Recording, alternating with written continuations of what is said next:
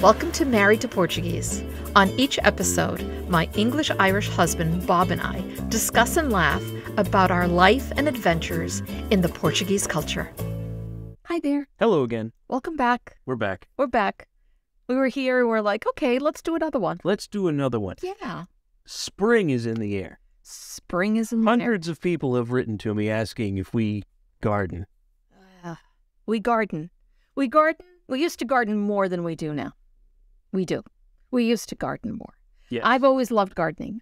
You love planting. I love planting. And then you lose interest. No, I love planting and I love picking at it. But the caring of it and all that stuff, that was usually you. And I don't like doing it. And he doesn't like it. So it has to be a team effort for us. The thing is I grew up with my dad,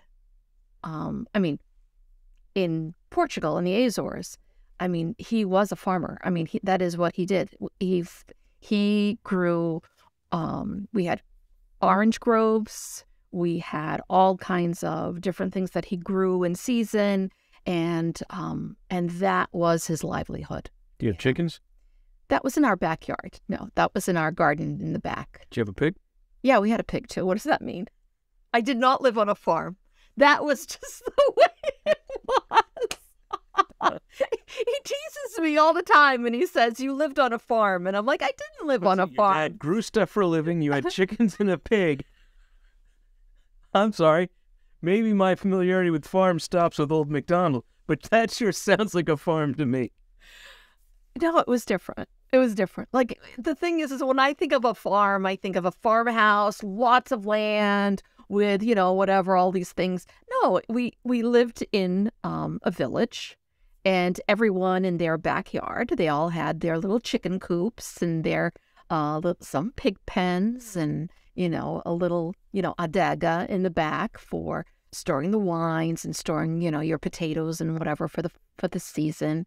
But it was a yard. It was not a farm. And then there was the quinta. We had a quinta.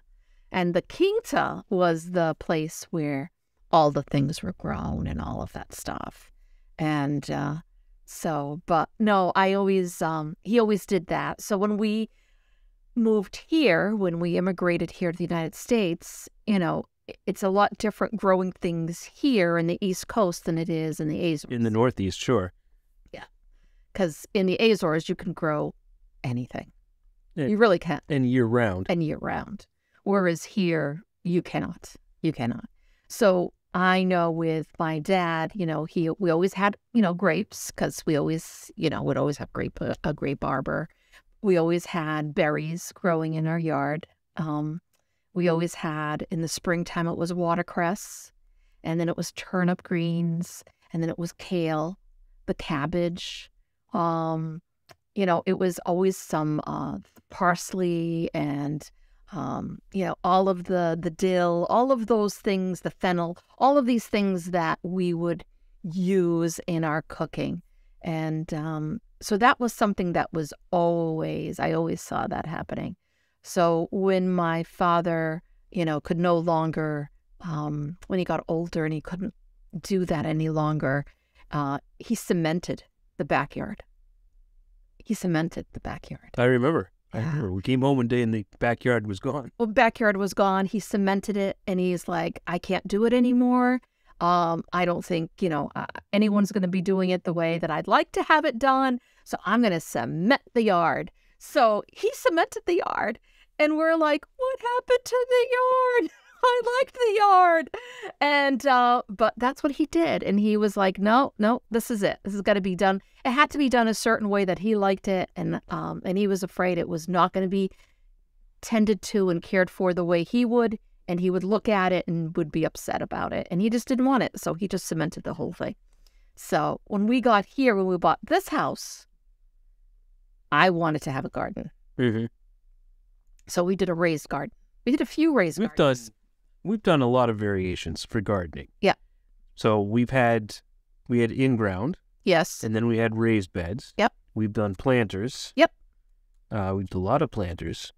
And then just all sorts of animals started coming in and everything was getting eaten before we could eat it. Yep. And then we've got the issue here in the Northeast where you're always starting over, Yeah. right? Yeah. By the time you are just such farming, gardening, you're always a victim of the circumstances, weather-wise and disease-wise and everything else. And it just seemed like an awful lot of work at the end. And I travel, so it's hard for me to keep up with watering, weeding, and maintaining. I'm always envious when we visit folks' houses in the islands, and they've got their year-round planters, fruit trees, and all of that stuff. Things grow whether they want them to or not. Right? I know. It just grows, and so I like to think that someday I would have that too. But the challenge there is I don't like doing it. I want it, I just don't want to do it. So, and then the thing is we discovered CSAs, which it was like, what? I can, there's a different farming or different farmers in our area who will ask for like a certain dollar amount to be part of their growing season. Like they know they need X amount of money to grow their vegetables. This is what they can do to make a living. And there's only so many spots that that are allowed or allotted, I should say. And you pay a certain percentage. And at that, they also share with you. So if it's a really wonderful, abundant year, you're going to get so many vegetables. You're going to get so much stuff, to the point where I've had some years where the abundance was incredible, that I'm dropping off bags to my aunt's house or to my cousin's house or to my sister's house or whatever, because it's so much stuff, which is just wonderful. And then there's some years where the growing is not that great. Last year was dry. It was so dry. We did not get as much lettuce last year. We did not get as much, fill in the blank, that we didn't get as much of. But he still made his money, and he still can have his, put food on the table for his family and have his own livelihood.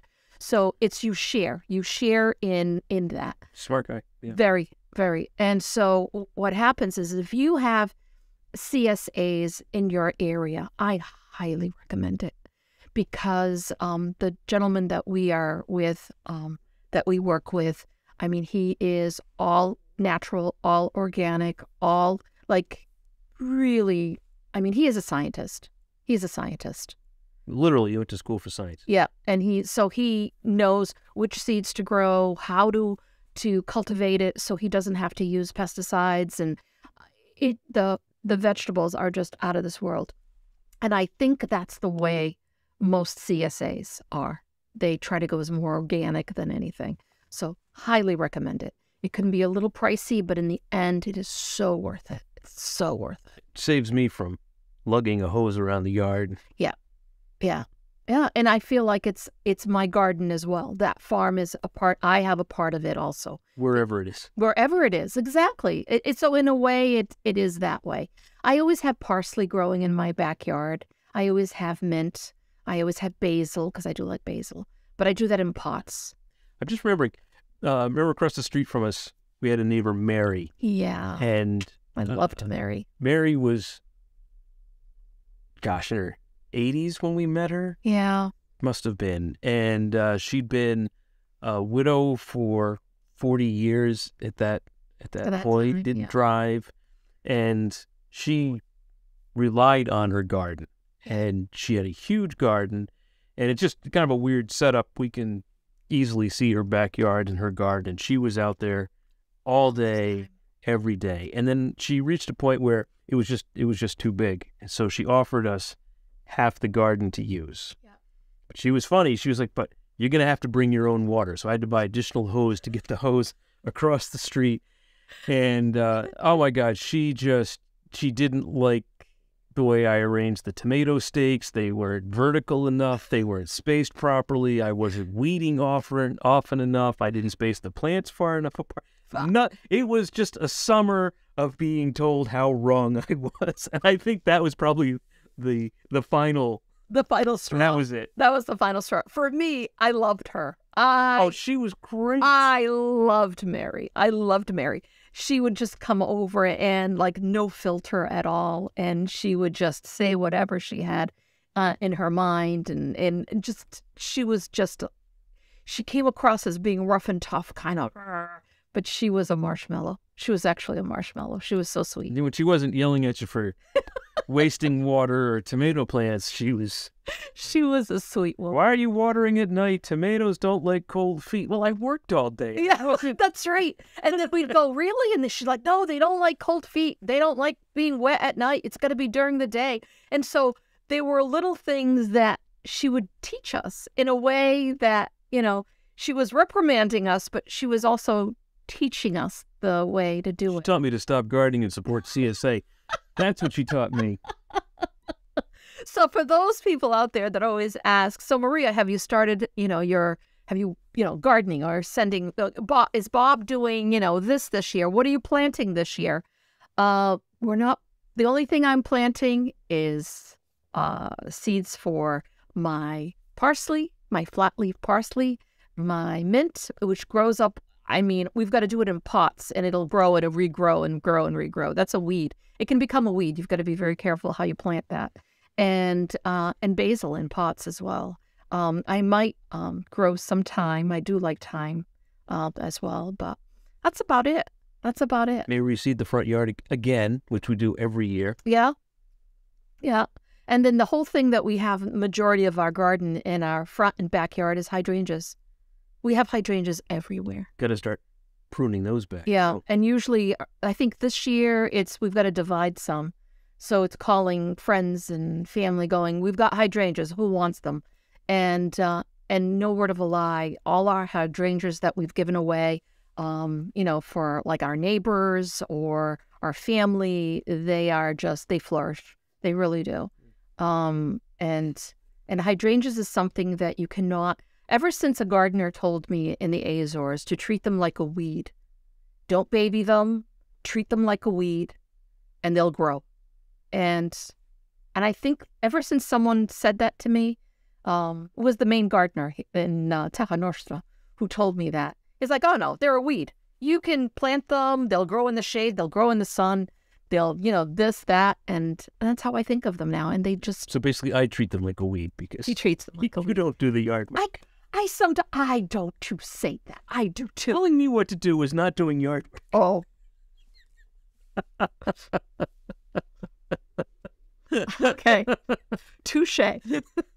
It's like, no. You're supposed to trim it there, Bob. No. Yeah. Dude, that's not treating it like a weed. He is now...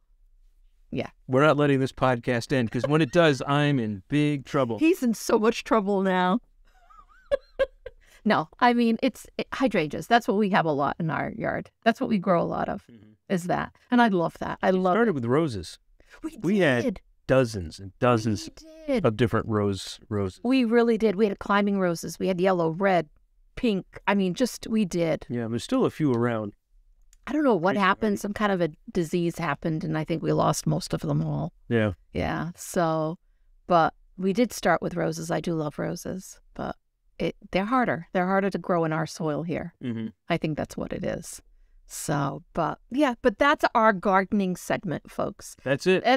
Don't expect another one. Because we're tapped out. We are. This is it. There is no gardening. I like to look at seed catalogs. I like to look at gardening catalogs and like go, oh, that looks really good, Bob. And he'll go, nope, we have no room for it. No. So that's where our gardening goes. So that's the scoop, folks. That's it. Gardening. Another short one. All right, guys. Have a great one. Bye. Bye-bye. Thank you for listening. Don't forget to hit the subscribe button, and we'd love to hear your ideas for topics.